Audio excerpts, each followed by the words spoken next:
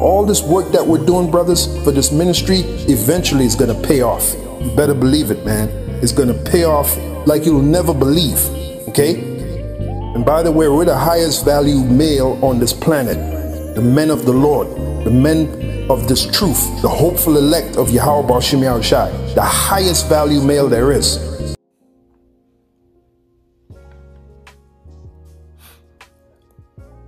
All right, Shalom.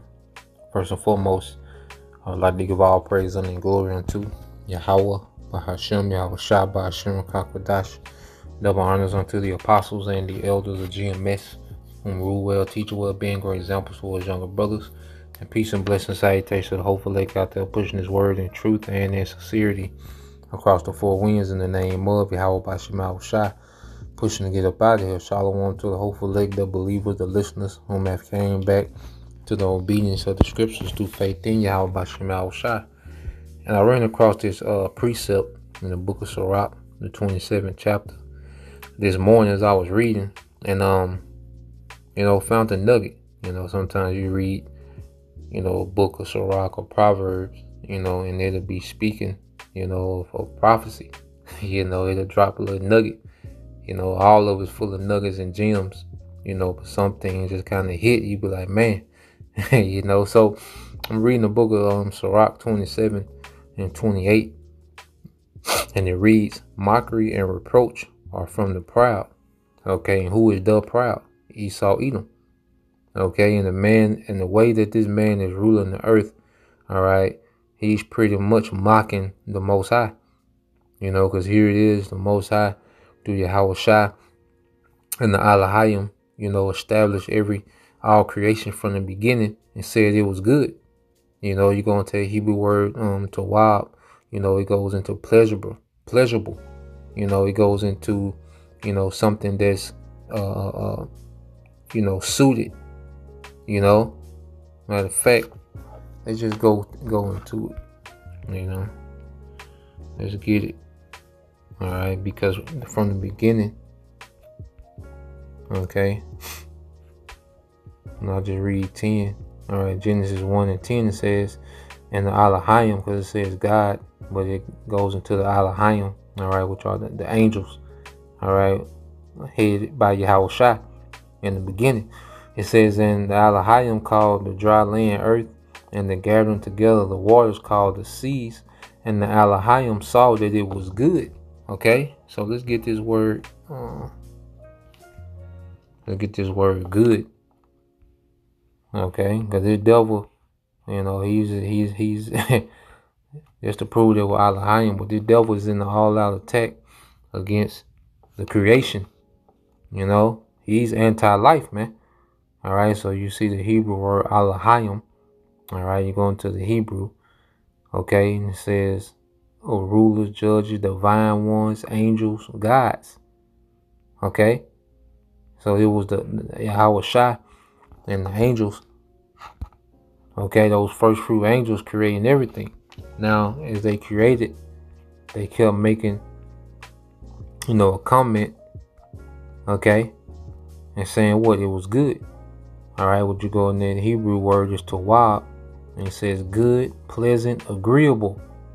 Okay, happy, prosperous, okay, of good understanding, a good, kind, all right, welfare, prosperity, benefit. You see, everything was made with a particular purpose, with a particular benefit, okay, and it was supposed to forward life in the earth. It's supposed to be for man's pleasure, okay, but Esau, Edom has turned these things into pure wickedness, man. From the people to the food, okay, to the air, okay, the family. This man has turned everything into complete wickedness, man. The herbs, okay. So this man, the way he rules the earth, he's a proud mocker. All right, so you read Sirach 27 and 28. It says, mockery and reproach are from the proud, okay, but vengeance as a lion shall lie in wait for him. And YAHAWASHI is that lion that's lying in wait with that vengeance, man. All right, for what he's done to Israel and what he's doing to the earth, man. Okay, And let's prove YAHAWASHI is coming with that vengeance. And we're going to prove that he's that lion, man. All right, so let's get this Isaiah, all right, 63. And it's going to go into who is the proud. Isaiah 63:1, it says, who is that coming from Edom with dyed garments of Basra? And that's the proud. Okay, this is the proud mocker Esau Edom. Okay, this that is glorious in his apparel, traveling in the greatness of his strength, I that speak in righteousness, mighty to save, and that's YAHAWASHI. All right, and this is symbolic of him coming from a great slaughter of Edom. Okay, is that lying in wait for the proud mocker. Okay, it said, wherefore art thou red in thy apparel, and thy garments like him that treadeth the wine fat. Okay, and this is a symbolic talk of a slaughter. Okay, because you will come back from ancient warfare, you know, that close, you know, combat, that hand to hand, you know, sword to sword combat, you know, and you will come back bloody, man. Okay, from the blood of your enemy. Okay, so they're symbolic for a great slaughter. And it said, verse 3 says, I have trodden the winepress alone, and of the people there was none with me, for I will tread them in my anger and trample them in my fury, and their blood shall be sprinkled upon my garments, and I will stain all my raiment, for the day of vengeance. Okay, the day of vengeance is in my heart, and the year of my redeem is come. Okay, so the day of the vengeance is in YAHAWASHI's mind. You know, and you know, when you see those lions hunt, they're patient hunters, man.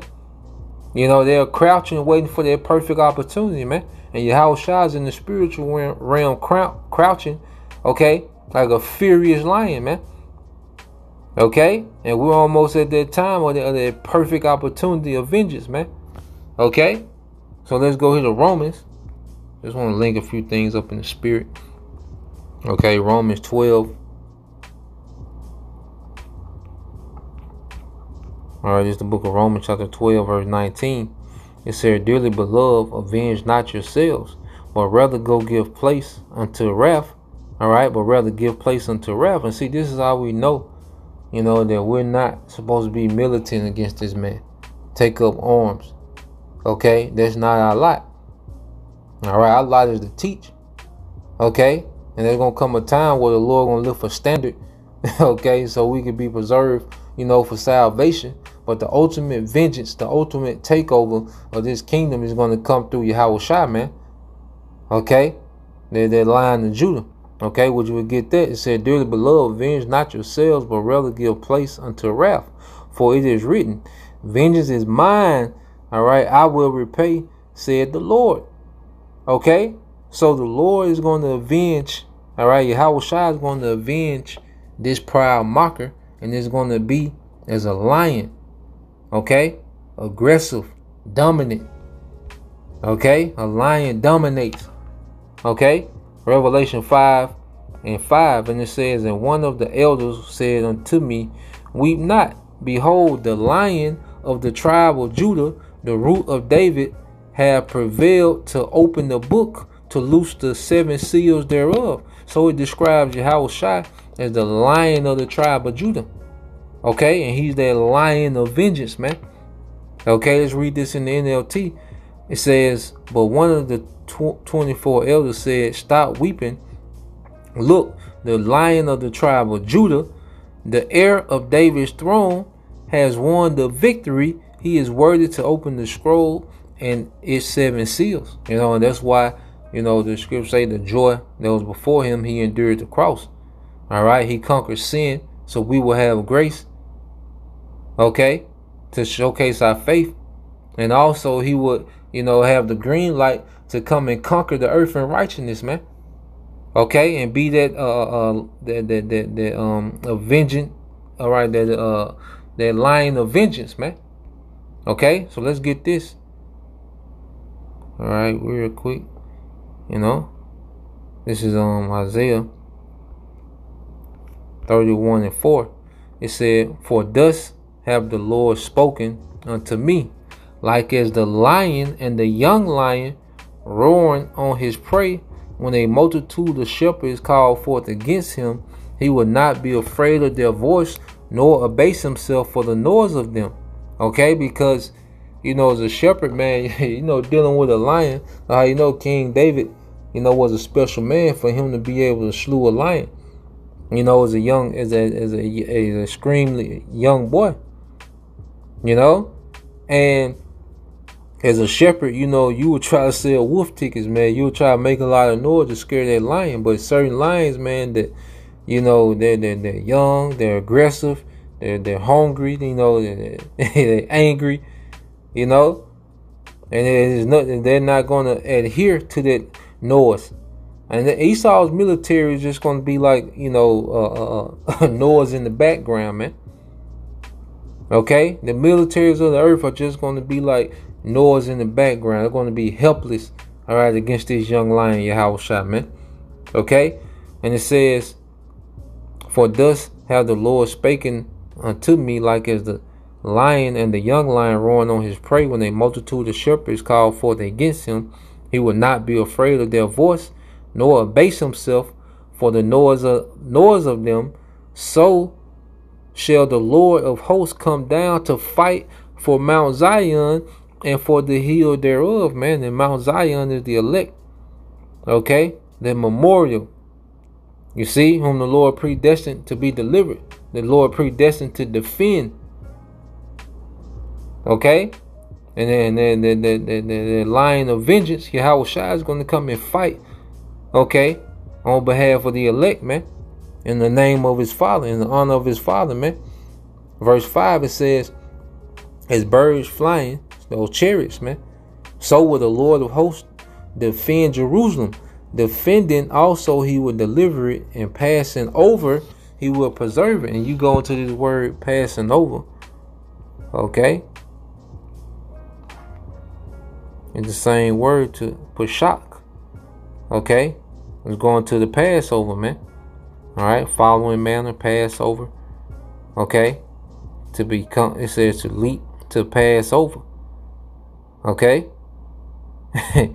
So we pray, all right, that we're delivered and this judgment passes over us, man. That's why the Passover is a solemn spiritual assembly, man. For believers like this, that's a heavy time. Okay, that's a heavy time, this Passover, man. Lord will, we endure, and we're passed over. But that's the point. I just wanted to touch in on that, put a few precepts together, from what I was reading this morning. All right, so till next time, I pray you edified. I say shalom, kwam yashala, Bible ball soon.